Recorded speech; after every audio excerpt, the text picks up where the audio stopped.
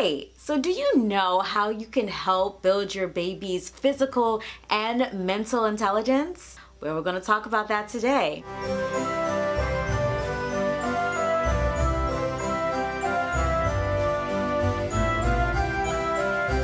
If this is your first time here, hi, my name is Brittany Kelly. Welcome to my channel. I'm a family lifestyle expert, a super mom supporter, and a mom of 4. So I've been there, and I'm all about helping families and supporting you guys as you go through this journey along with me. So in today's video, this is actually gonna be the second of my Teach Your Baby at Home series. So make sure that you subscribe and hit that notification bell so that you get a notification as soon as the next video drops.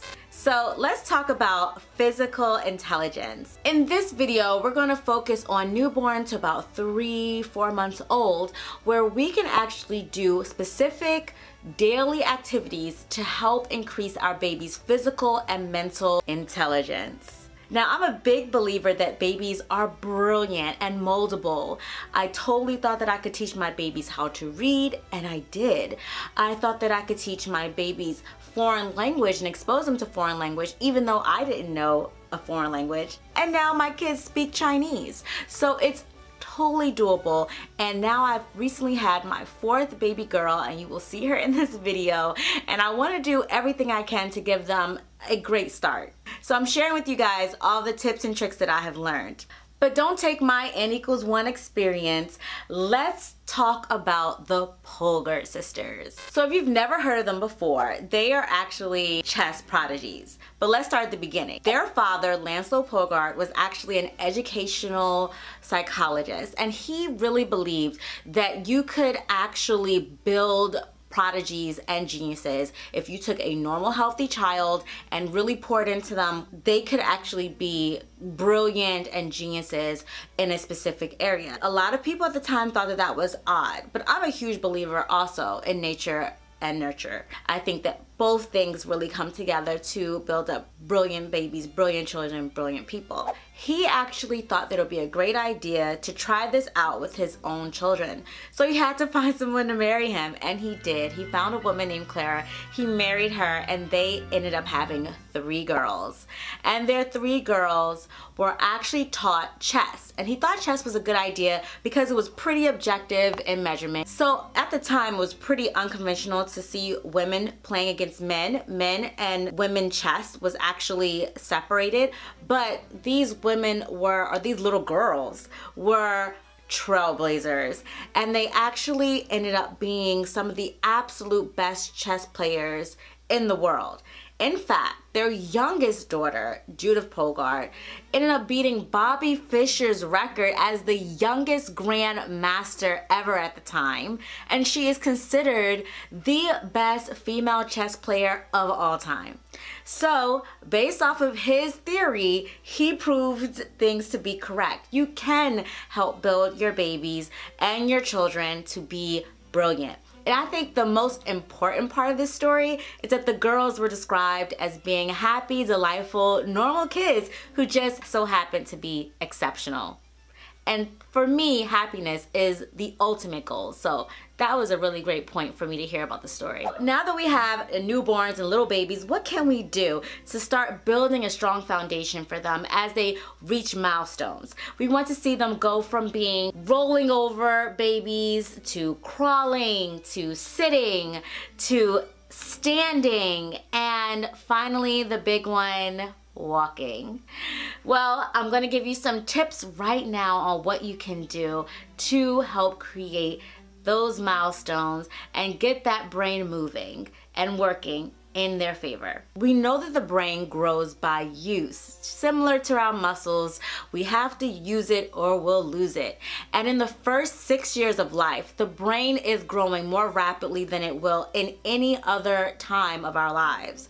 So we want to make sure that we are really paying close attention and nurturing our children during this very sensitive, foundational time in their lives. In the book, Fit Baby, Smart Baby, Your Baby, the authors actually talk about physical intelligence and how all children can be nurtured into being brilliant, physically superb children. I noticed that for my children, it was far easier for them to learn sight words and how to put together sentences and even decoding words for reading than it was for them to learn how to tie a shoe or how to use their fingers and fine motor skills. So those skills cannot be ignored whatsoever. They're really important. So let's talk about what we can do for our newborns. So one of the things that I found really interesting in this book is that it said that babies, newborns especially, are often put in an upside down position. They're always seen in a supine position where their face is facing the ceiling or facing you, instead of being in the prone position where their bellies are on the ground. And they say that it kind of is similar to a turtle being on its back, just on its shell, kind of making these random weird movements that absolutely generate nothing. They're pretty useless. But once you place the baby in prone, you actually see these movements help them get to the next phase, which is crawling and moving with purpose.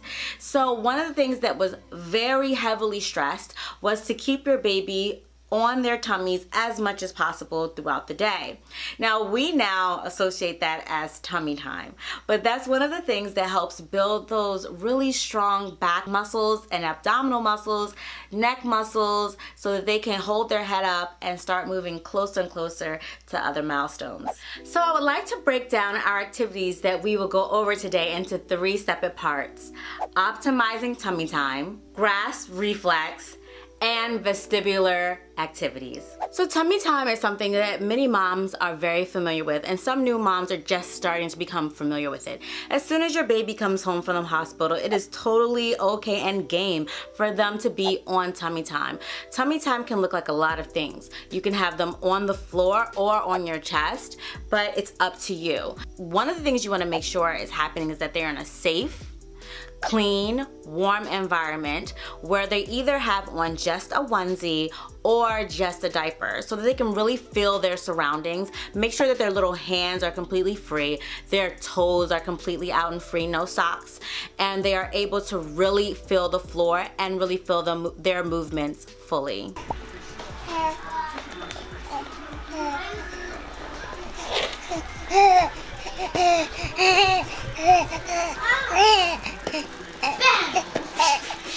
You can optimize your tummy time by actually using high contrast visuals, such as black and white cards.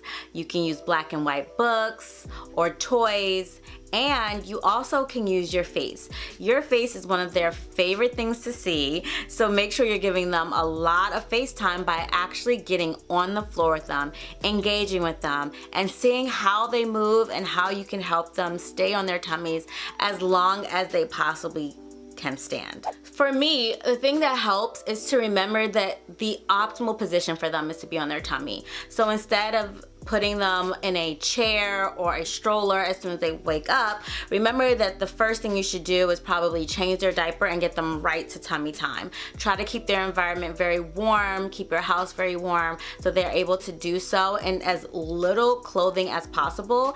And then once they are tired of tummy time or they need a break, then you can go into something else. The grasp reflex. Now this is something that the book actually starts talking about in phase 2. This also is something that you want to start incorporating when they're very young. I notice for my children that when I don't start very early, that they actually don't feel like grabbing the little stick when I use the stick in the beginning, and it takes a little bit longer for them to get used to it. So I highly suggest starting it soon as you can. Start using a little stick. But first, I like using my thumbs. I'll take my thumbs and allow my children to grab onto my thumbs with their tiny little hands. When they're newborns, they like to keep their hands really tight. So you have to get in there so they can hold your finger and allow that to pull them up so that they can practice gripping and building that upper body strength. I also like to just take a little stick. The book also mentioned this, about 3/4 of an inch thick. I personally just snapped off a stick from one of my wooden hangers and just use that for my babies. But you can take the stick and have them grip it and help them practice lifting themselves up with the stick. It's actually really cute. I love doing these activities because it makes playing with your newborn so much more fun and interesting because you have a game plan. Remember to be persistent and consistent. Don't think that they have to do this perfectly every time. They are learning. It's totally okay, and it's totally normal for them to not even feel like grabbing it. I know when I recorded this video, my baby girl Dove, who's 3 months old, did not feel like holding on to the little stick, and that's okay. Vestibular activities. So there was actually a study done on kittens in a neuropediatric institute in Moscow, and they noticed that the kittens and puppies who were given gentle vestibular activities actually had brain growth greater than those who weren't, at about 20 to 30%. So this is something that is an interesting result. So again, in this book, Fit Baby, Smart Baby, Your Baby, from birth to age 6, they talk about the vestibular activities that you can use to help increase your baby's intelligence, like these puppies and kittens. So one of the things that I thought was really cool to do was trying to help my baby learn rolling over. Even though my daughter is able to roll over independently, we still use activities that are guided, where I'm rolling her over gently from back to belly and from belly to back. I like to use a little mat. I have a purple gym mat, and I also have a multicolored gym mat. If you're interested in finding out what those look like or where I get them from, I completely have my affiliate Amazon links right in the description box, so go ahead and click those and check it out. But I like to use these mats because I know it's going to be a gentle landing space. We also like to do activities where the baby is moving around on the shoulder like an airplane. They're kind of up on your shoulder, legs straight out, using their abdominal muscles. They're moving up and down. They're moving from left to right with a pillow. A lot of different things to get those vestibular activities in, because that has to do with balance, and we are trying to engage them and get them in different scenarios where they have to use their balance and sense. Now, if you like this video, please give it a thumbs up and make sure that you continue to watch the playlist that I have of all the videos in this Teach Your Baby at Home series, and have that notification bell on so you don't miss a thing. I would like to expand upon this even more and share, so please let me know in the comment section below any questions that you have or anything specific you would like for me to go over, and I will be happy to help you. I will see you in the comment section, or you can continue watching the rest of the videos.